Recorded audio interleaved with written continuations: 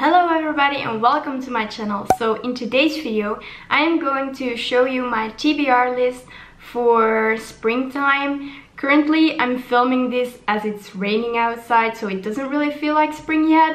But anyway, I have selected 5 books. I have them right here. They're all in Dutch, so I will just give you the English title so you can find one in your language.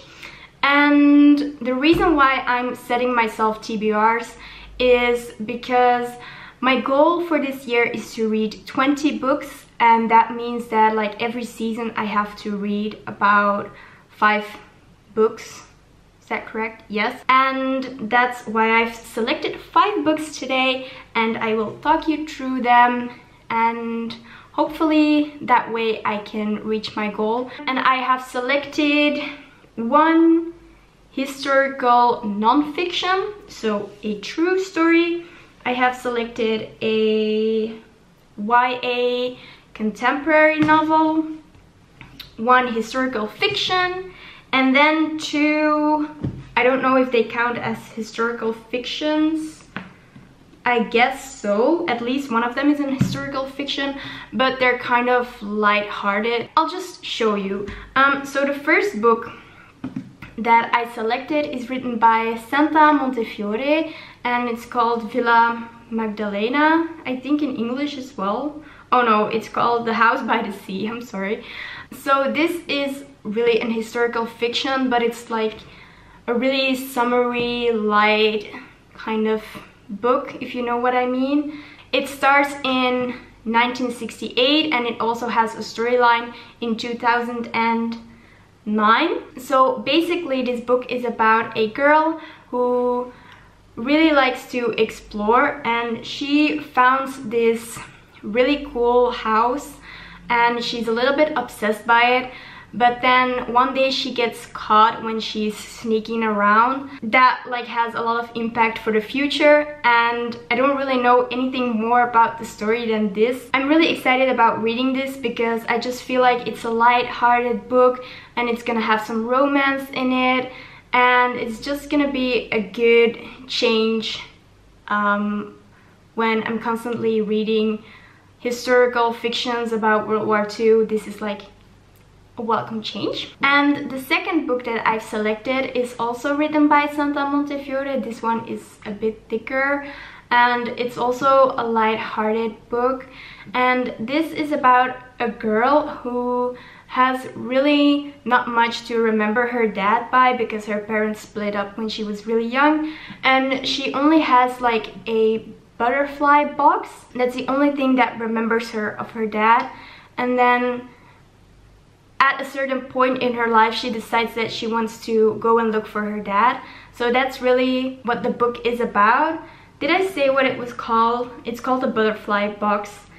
And yeah, I just think this will be really nice to read in spring as well. So those were the 2 light-hearted, fluffy, romantic kind of books. Then moving on to the next one, which is an historical non-fiction.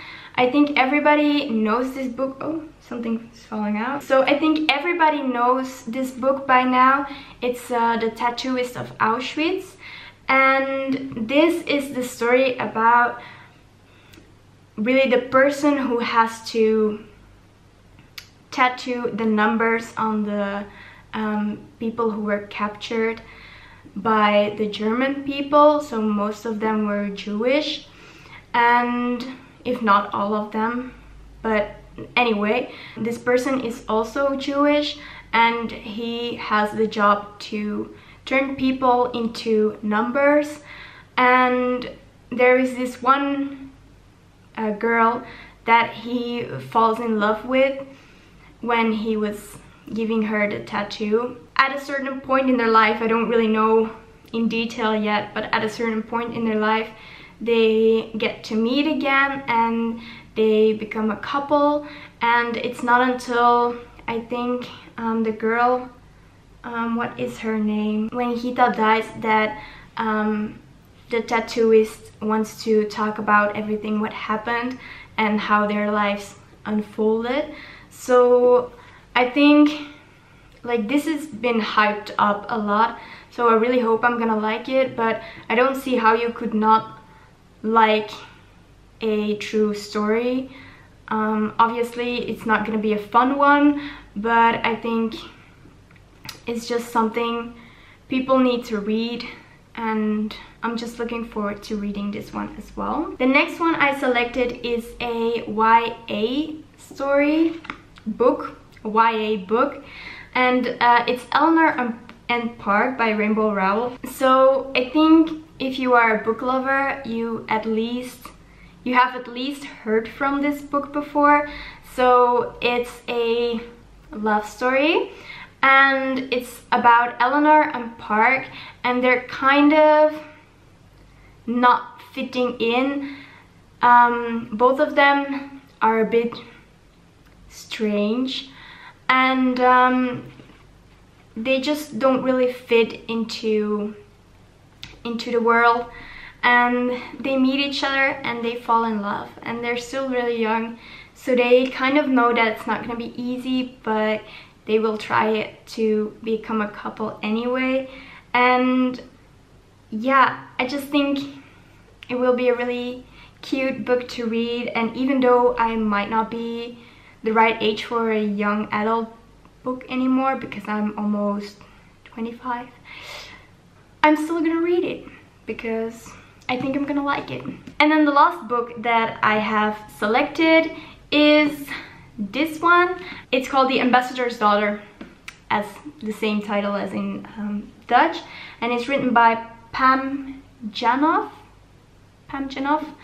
And this is an historical fiction about World War I, so right after World War I actually, and it takes place in Paris during 1919, and it's about a girl, like the daughter of a German ambassador, yes, and she falls in love with, I think, a French Marine officer, just like the enemy. She falls in love with the enemy.